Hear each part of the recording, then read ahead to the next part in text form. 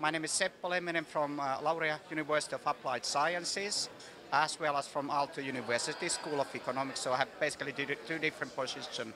Okay.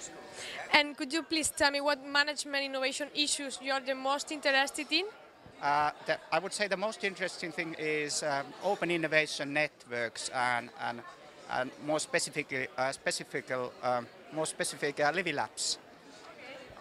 And in your professional opinion, what will be the future of innovation? So working with the end users and working with the end customer, that is essential for that is the future. And just finally, the key factors for being successful? Key factors there is when you work with the users and customer, then you have to have a strategic intention, passion, and enough resources and skills, as well as different stakeholders involved in this innovation processes. Okay,